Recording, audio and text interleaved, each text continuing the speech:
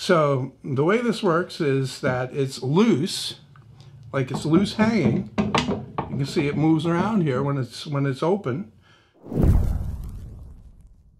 Thursday afternoon, still working on the Cyclone Vac, and I'm still not 100% finished yet, but I'm pretty close.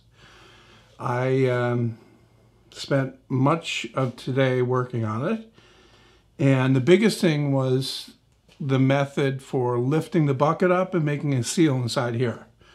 I came up with an idea last night, or yesterday evening more accurately, that I thought would be perfect, except, and I immediately settled on it. I stopped thinking after that. And so when I came out this morning to implement it, I realized the flaw in the thinking. All right, so sometimes you think about something, to clear my throat here. Sometimes you think about something and you don't see one key problem with it. Okay? It's like, okay, you got a scroll saw, and you know how scroll saws have a short stroke, so they're only really using the small part of the blade. And you say to yourself, well, why don't I make the stroke on the scroll saw longer? Well, yeah, it'll use more of the blade, but it'll limit how thick the piece is that you can cut, obviously, because a scroll saw blade is not very long. So that was a similar type of thing I had here. In essence, what it was the base as it is right now, that you can kind of see, with wedges on the bottom of the bucket itself. Kind of similar to the way you'd lock in a mixing bowl, except it would lift it. I was thinking, with the wedges on the bottom, you slide it in, and then you turn it, give it like an eighth of a turn, and the wedges will ramp up onto these outriggers on the plus sign. Simple, right?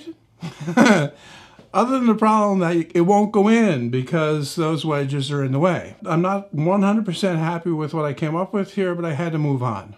I had to, I had to settle on something that works and that I would be relatively happy with. Okay, just to get it done. Right? So, let's talk about what I did. The first thing I did was I made that plus sign that you see in the bottom, and that's a layer of 3/4 inch plywood and 2 layers of 1/2 inch plywood to thicken it up and also add a lot of stiffness. Also, this gets rid of a lot more scrap plywood that I had, so that's a good thing. That's the objective with this project all around, actually, was to get rid of more scrap plywood. Then I started working on the bucket lifter, and I actually took a break and I went in, I thought about it, and I started drawing something up in SketchUp to go from, because I had a loose idea in my head, and it's basically what you see down here, which is just a strip of plywood that's cut into this very special shape, and then it has blocks that are screwed on as well that support these long wedges that will wedge the bucket up. So the way this works is that it's loose, like it's loose hanging. You can see it moves around here when it's open. You can say that's the 3/8 inch bolt that I put in the middle that it's hanging from and free to turn on. But as soon as you put the bucket in, it slides in home, and then you can rotate this and it will wedge it up. As this rotates, the wedges will ramp up onto those sides there and push up on the bucket. Works perfectly. And it has a little handle in the front for you to do that, to pull it out and push it in. The only mistake I made is that I meant to orient it on the other side. So that I was working on this, all of this upside down, of course, and didn't realize I had it backwards.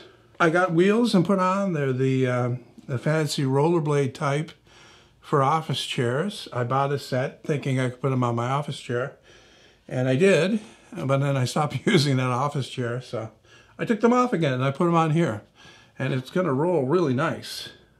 Okay, so it's just a hole for that, and put them in. Also, I added these things between the upper deck and this theme baffle, the edge of it, to glue those together. I used polyurethane construction adhesive to fasten those. I don't trust the bond that the silicone has with the plastic, and I'd rather have something there just as insurance, and that's the reason why these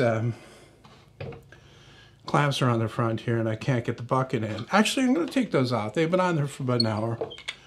I can take those off. And you can see I just put 3 in there on the front. Okay, and then the inlet, which is basically the only thing I have left to do, goes right here. I'll get the inlet put on tomorrow morning, and then hopefully if the weather is good like it was today, I really would have liked to have it done today, I'll bring it out and I'll paint it. I'm going to paint everything except for the collection bucket. And that means this plastic here. It's not really going to stick that well to this, but if I put some spray adhesive on there first, that should improve the bond enough that it will, you know, last a reasonable amount of time. All right, and the other thing is there's some silicone here. The spray adhesive will do the same thing for that. It'll, you know, act as a bridge between the paint and the stuff that's underneath to keep it from peeling off too quickly. I don't want to paint it though until I get the inlet put in, because that's quite a lot of work. And I didn't want to do the inlet today because I didn't want to run the chance of breaking these things loose while I'm trying to cut the thing here. I can make the actual, say, interface that goes here, but I can't really cut the hole. Not yet. I want to give these overnight to set up for maximum strength. What do you know about the torture methods used by the Chinese on the Falun Gong? Method number 1. What's your guess? Water dungeon. Did you guess water dungeon? Number 2 method? Number 2, twisting arm and putting face in feces. Not interested in 2.